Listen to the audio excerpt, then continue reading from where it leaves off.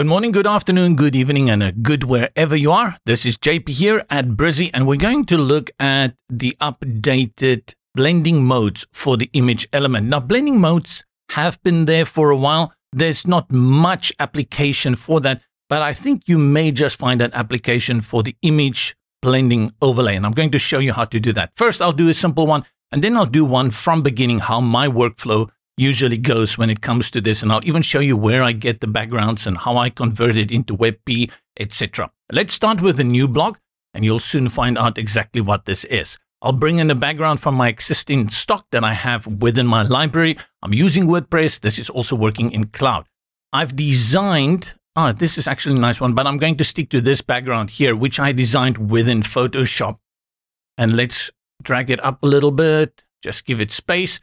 And then we bring in images. But before that, let's bring in a column so we can overlay it on the left. And then from here, I'll put an image on the left side. Select and also use an image from our library. Let's go for, okay, I'm going to go for something different. This one here. And then I will resize it by grabbing it. And currently it is set to original. So to resize, I have to go to custom. Then I can select and I'm going to drag it like so. And let's just reduce the padding at the top and the bottom. Right. And now select the image, go to settings. And then from your styling, you will find that the blending mode appears here in the sidebar on the right. Currently it's set to normal.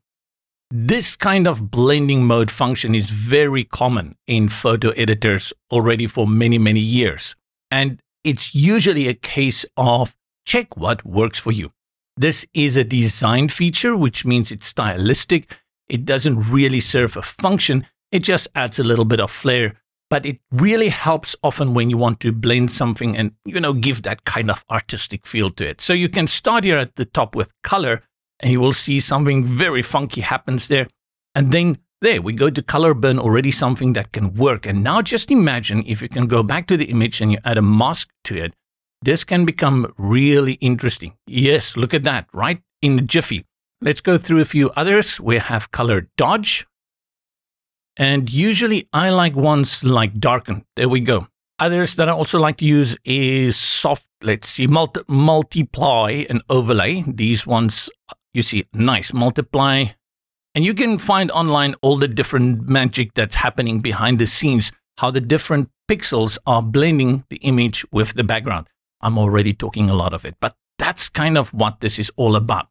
Now I'm going to just show you how you can really make this stand out. I'll create a new one, and I'm doing this from scratch. I use free pick, no affiliation. It's just the resource that I use. I think it's the most affordable resource on the market in terms of what they offer.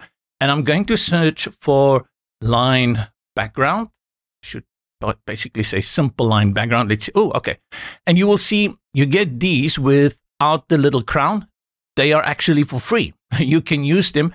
Or if in my case you have a premium membership, you can use those. Let me see if I can find something a little bit more funky, but I wanted these line backgrounds. So let's go for this one. And then I can download it. It will give me as EPS, JPEG, and a PNG. I'll download it. And that is pretty quick. Let me just go and open it and I'll drag the JPEG. I'm just going to use that to my downloads. But if you have a look now at the JPEG, this is pretty big. Here at the bottom, it says 1.2 megabyte at 5,500 pixels at 4,000. That's definitely what we don't want. Lately, even though I've got Photoshop and all these great apps, I use this online photop.com.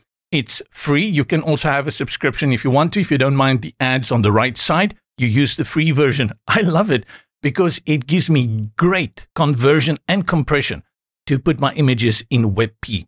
All I'm going to do is hit Control-Command-O to open my folder, and then I'll click on this image. It's going to load it in no time. Here is the image. And what I'll do is just export as WebP. Now, WebP, some of you are thinking, what on earth is WebP? WebP is the preferred image compression method for the moment for websites. Before we had bitmap, then we had JPEG, we were using PNG, but lately we really prefer WebP. I'm going to make my width 1920, and I put my quality on 50%. I find that 50% half quality still gives me great resolution for when I go to my website. You can even go down to 40, which is what I often do. Let's give it a name, and I'll say line background, BG, and then save. And it's done. This is all done for free online, photop.com. I'll back to Brizy. I'll go to my blog, and I'll bring in my image. It's this one line background, drag it in, and you can see 46 kilobytes. That's nothing, Louise. Select it. Now, nicely, it's in the back. And now when you build out all of those features currently, let's bring in an image again. Let's grab one of our images. I'll grab this one over here.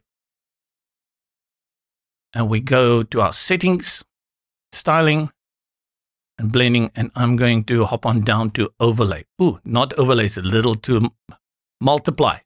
And look at that, it nicely blends in with the background.